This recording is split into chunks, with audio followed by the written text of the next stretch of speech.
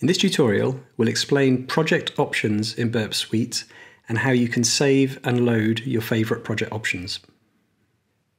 Project options include everything within the Project Options tab at the top of Burp, and also everything within individual tools in their Options tab. If you use an on-disk project, these options are automatically saved within the project data. So any changes that you make are maintained when you reopen an existing project.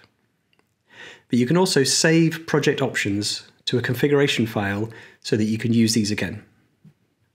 One way to do this is through the project menu, go to Project Options and Save Project Options. So if I just give this a name,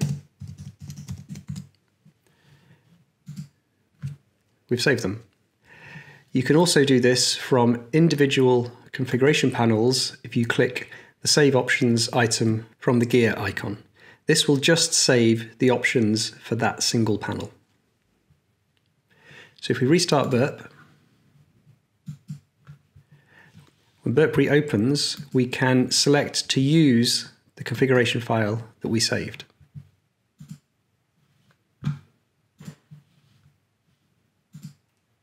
This means that the new project will get created using those options that I saved to disk.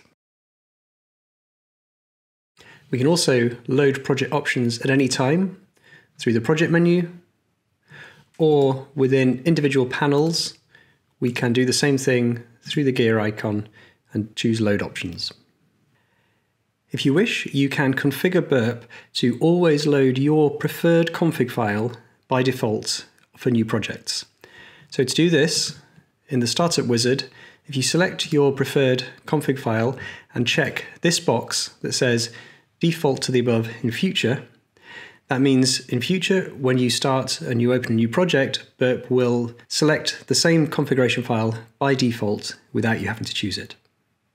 So that's how project options work in Burp Suite and how you can save and load your favorite options.